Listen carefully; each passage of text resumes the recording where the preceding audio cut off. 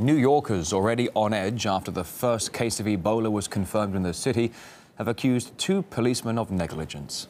The NYPD officers who attended the apartment of Dr. Craig Spencer, the first confirmed Ebola case, were spotted dumping their protective gear and caution tape into a rubbish bin on the street.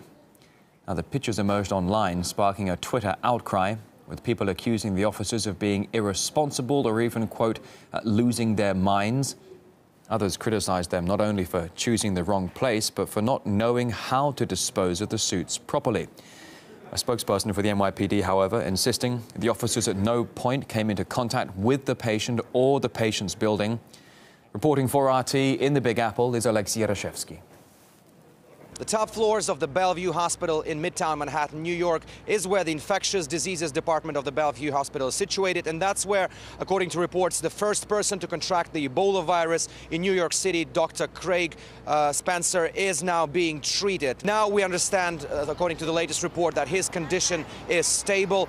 The authorities, all of them, from doctors to city officials, are reaffirming the population that they have situation under control. They came prepared and there's nothing to panic about, even considering the fact that the doctor had traveled on the subway. He had taken taxis and even went to a bowling game in Brooklyn. Last night, the New York mayor and other officials gave a press conference. Here's what the New York mayor, Mr. de Blasio, had to say. New Yorkers who have not been exposed to an infected person's bodily fluids are not at all at risk. And we want to emphasize that New York City has the world's strongest public health system, the world's leading medical experts, and the world's most advanced medical equipment. We asked several people in the streets of New York what they felt about this, whether the doctor should have been actually put under quarantine upon his return from Western Africa. I think he should have been quarantined.